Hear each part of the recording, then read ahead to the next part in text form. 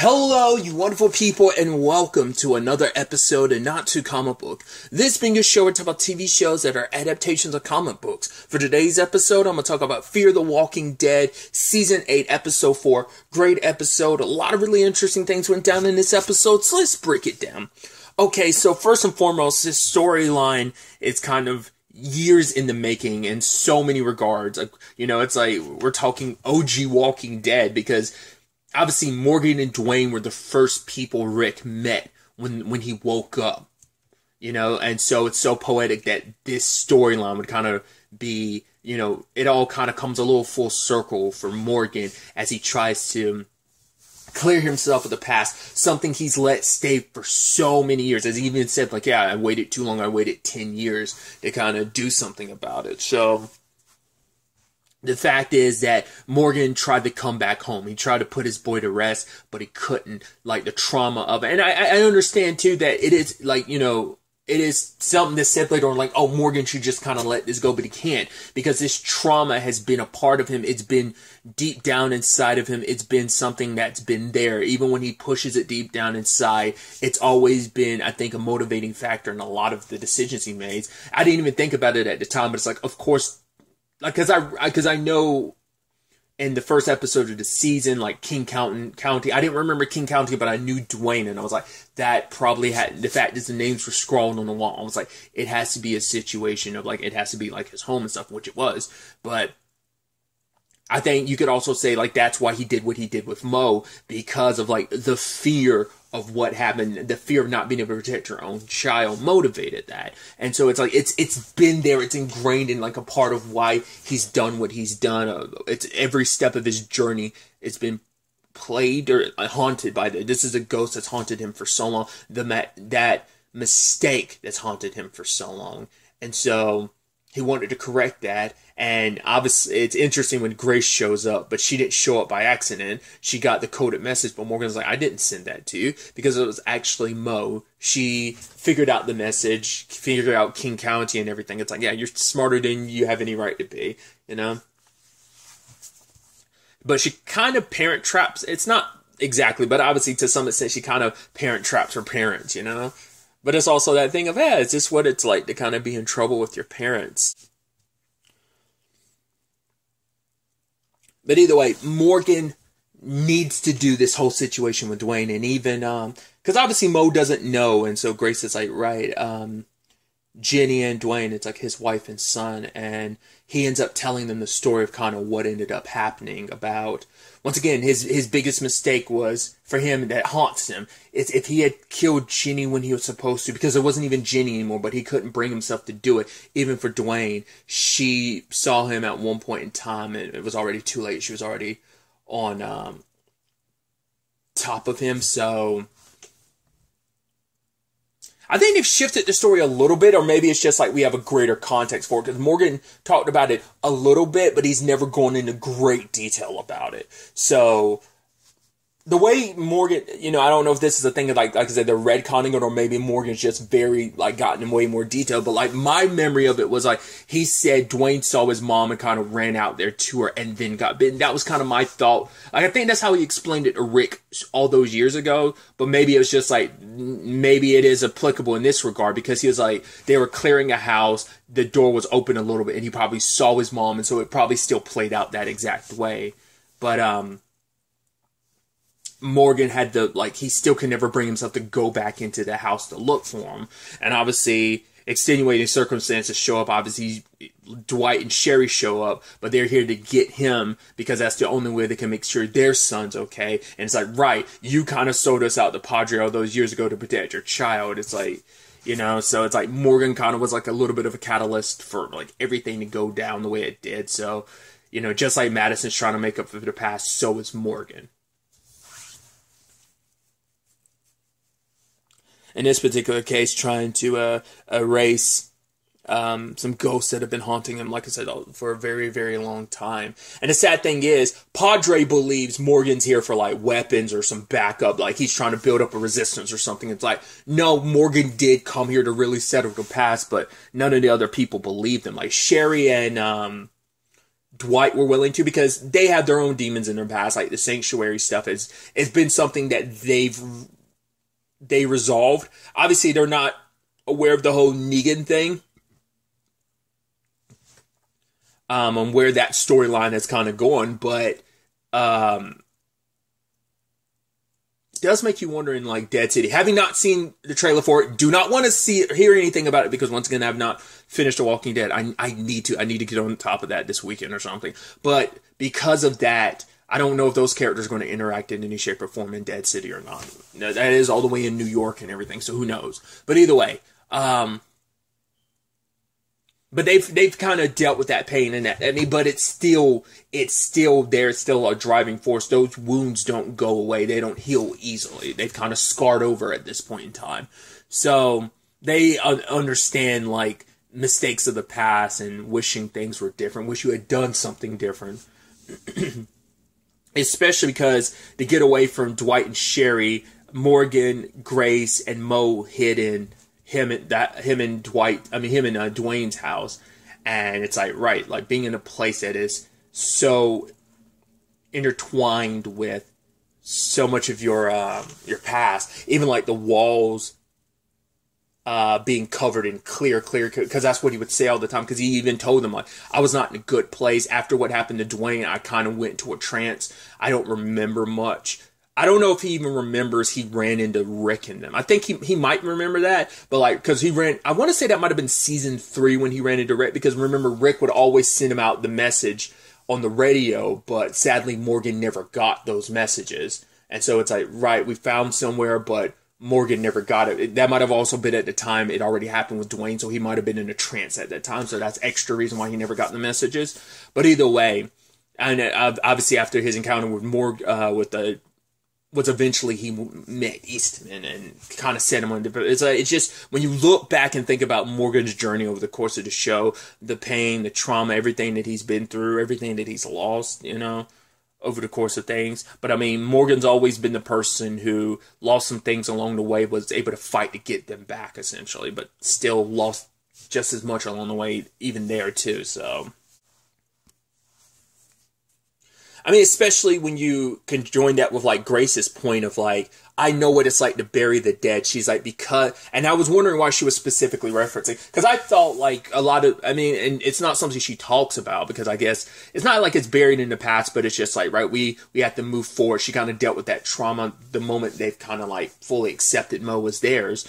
Not just the responsibility of we're looking after her. It's like, no, we are your parents now. But we also owe it to your biological parents, Isaac and Rachel, to kind of see that through as well.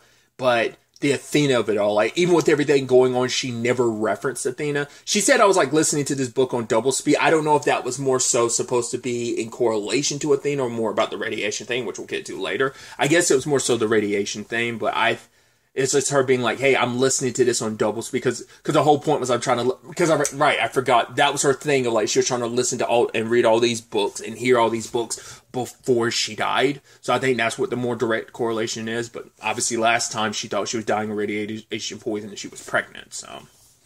But, which makes this whole thing, like, as we're breaking everything down, it just makes it that much more attractive. I was kind of scared, like, how this episode was going to play out, because I'm like, oh, it's too much happy, like, oh, it's all going to be okay. It's like, this universe, it's rarely ever okay before things, like, really hit the fan, and lo and behold, they did. But either way,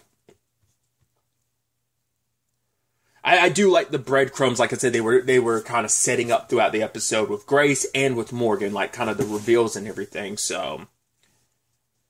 But, even the whole thing about, like, it's a bittersweet story about the tomato soup, about, like, right, Dwayne and their dog, and, how the dog would get too close to a skunk, but, like, Dwayne didn't want to be separated from the dog didn't want to be separated from Dwayne, despite it stinking, which I love that being a recurring element throughout this episode. But it's like, right, the bathing in tomato soup makes you, smell a cross between, like, what was that, like a wet dog and something else. And that's why they have so many, like, tomato soup cans in the house and stuff like that, because Dwayne couldn't be bothered. Like, he didn't, like, despite them struggling for food, he didn't want to eat that because he probably wanted to keep it. It might have been, like, after their dog died, it might have been, like, a reminder or just in case, type of situation. But,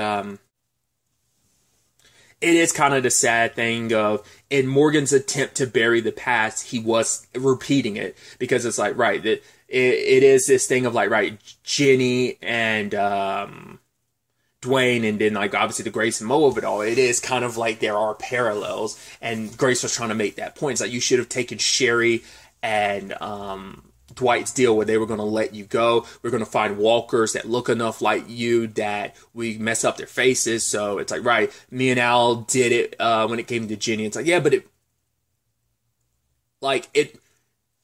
didn't work. You know, it didn't work with Virginia. It's like, yeah, but you know, we could try it again. And it's like, but Morgan doesn't want to be responsible for like what could end up happening to their son Finch. So it's just Morgan is one of those characters who has like the weight of the world on his shoulders, so many regrets and stuff. And it is very poetic that, you know, it's like, right, getting back the rifle also that Rick gave him all those years ago. It's just like, yeah, a man named Rick Grimes gave this to me and I never used it. But now it's like, and even Grace saying like, Rick gave it to you for a reason, so it's time to use it. I love it. It's like, right, let's cut through these walkers and try and get away. We'll avoid Sherry and Dwight. But the problem is, which I also, really quickly, I love them kissing, and she's like, what was that for? It's like, oh, you've never seen two people kiss before? She's like, no. Mo's like, no, and I don't ever want to see it again. And even when Grace kisses her on the cheek, it's just like, can we just, like, go kill some carrions now? It's like, I don't like this. It's weird. But when it all went down, I was like, oh my God, Jenny's going to be in the crowd, isn't she? And she was, but it's not really Jenny. It was Morgan's projection of just, like, his trauma. Like, he couldn't bring himself to pull the trigger, and obviously Dwight and Sherry caught up to them and took them to the house. It's like, right, you want to finish this, then we'll help you do it, and that way we can prove it to Shrike that this is really why you're here. But when he went there, he saw like a dead walker, but it was a woman. I was like, is that supposed to be... I was wondering, because it has been 10 years in it, like, I was like, is that supposed to be... Because I was like, that's definitely not Dwight, but I'm like, is that supposed to be Jenny? And I think it's heavily implied like it was, because he was looking at the body and then he covered it up, so it definitely was. But once again, he doesn't remember what happened in that time frame. It's all kind of a blur to him. But it's like, Dwight's not here. I mean, Dwayne's not here. Did I keep saying Dwight when I meant to say Dwayne in these past couple seconds, maybe? If I've been making a mistake, sorry. But Dwayne wasn't there, so it's like, what happened to him? It's like, right, he must be gone. I waited too long, and now my son's out there, and I have no idea where he might be. Did someone else have this exact circumstance? I can't remember. I was like, I don't remember. I was like, didn't Aaron have this issue with his husband? Or did he kill his husband? I don't remember now off the top of my head. I can't remember. But just the circumstances of I couldn't, like I said, I could have sworn someone else had that circumstance of they missed their opportunity and the walker got away, and it's like, I have no idea if, maybe it's specifically Morgan I was thinking of, but I could have sworn there was another character that had that exact same kind of similar circumstance. But it's like, yeah, my son's out there, and it's like all these years later, who knows how far he could have gone. Like, he might be somewhere in the county, or he might not even be here at all. So it's just like any attempts to bury the past, to give my son a proper rest, is gone because I waited too long. I couldn't bring myself to come back here. And so Shrike wanted him dead, because it's like, right, Morgan must be lying about, what he's really out here for. And the sad thing is, he wasn't. And he was really content with dying, because it's like, right, I dragged, you know, Grace and Mo out here, and I couldn't even do what was necessary. Sherry and Dwight weren't going to let Morgan die, because they were like, right, we know what it's like to have the past be something you want to forget, so they wanted to help him out. It's like, we're not going to murder you in cold blood. And so when it's all said and done, they end up getting Finch to escape from the island and slip onto a boat that's going to be leaving in 20 minutes so that he can meet up with them on the mainland. And obviously we find out the truth about Grace at the same time, where it's like, all right, Mo's still trapped in the house with those walkers. We need to go help her. Grace talks about the fact is all these years and why she kept being like, why we wasted so much time. It's because she's only got she found out a few months ago that her radiation is like, the radiation has been there the entire time, but now it's finally caught up to her, and it's different this time. It's not I'm not pregnant again. It is the situation of the radiation caught up to me. I guess you could say, like, because the whole point was also like Athena kind of gave her more time. And I'm probably sure that you probably like strikes a chord too, where, right, the borrowed time, all these years Athena gave me, and we kind of wasted them not being together, being as a family. So, because Morgan and Grace had told Mo that they ran into each other from time to time, but obviously they never spent a lot of time together over these past years. So, but it's also like, right, we can't let Padre know how important we are to each other. Very much like the whole Dwight and Sherry of it all, because it's like, hey, can't let anyone know that Sherry's son, Dwight's the father. That would be another thing that Padre would have used against some type of situation. So, when it's all said and done, Morgan's extra motivated, like, right, Grace doesn't have much time. We just found our way full kind of back to each other, so we got to make this time count. So I'm going to do it. I'm going to go save Mo. And even though he's motivated to do it, he still was reluctant to pull the trigger because he sees Jenny in every walker, but he eventually pushes past that and shoots them. And we see that Dwayne is chained up to the roof. And you see it's like, right, stay here. It's all that. It's kind of the messaging, because it's probably like some of the last stuff he ever said to Dwayne is stuck in his head, thinking the house was clear when it wasn't. He thought he had cleared out the walkers. He left the door open. He told Dwayne to stay there, but he didn't. So it's like all these things, the last words, the last things in his head were what he was kind of stuck on repeat writing everywhere. And so when Mo goes up to the attic and kind of gets stuck there, and Dwayne's walker is like getting close to him, Morgan kind of pieces it together. In his fugue state, he finally did kill Jenny, but he just doesn't remember it. So she was there, and he brought his son back home, and he chained him up, and it's just because he couldn't bring himself to do it. But all those memories flashing in front of him, Mo in danger. It's like, I can't make the same mistake again. I've got to protect my child. And he does what he couldn't do back then in an attempt to save Mo. Not in his process of saving Mo, he ends up putting down Dwayne. So it's like, I'm finally able to bury the past in so many regards. Let's say he killed Jenny years ago. He just doesn't remember that he did it. He thought Jenny was still out and about because I never pulled the trigger on her. But it's like, yeah, you did. But you were so... the trauma blocked the memories. That was your way of trying to, like, protecting yourself from, like, the anger and hurt you felt towards yourself. But it's like he brought Dwayne back home. And so now able to kind of give them both a proper burial. Kind of both literally and figuratively burying the past. But it's like, right, they've been given this new opportunity together. So what are we going to, it's like, we're going to help out Madison and Daniel take back the island and help all those children get reunited with their families. Once again, this isn't just Madison whose battle this is. It's also Morgan's. And sadly, it's not, I was thinking, like, I was like, oh God, it's going to be,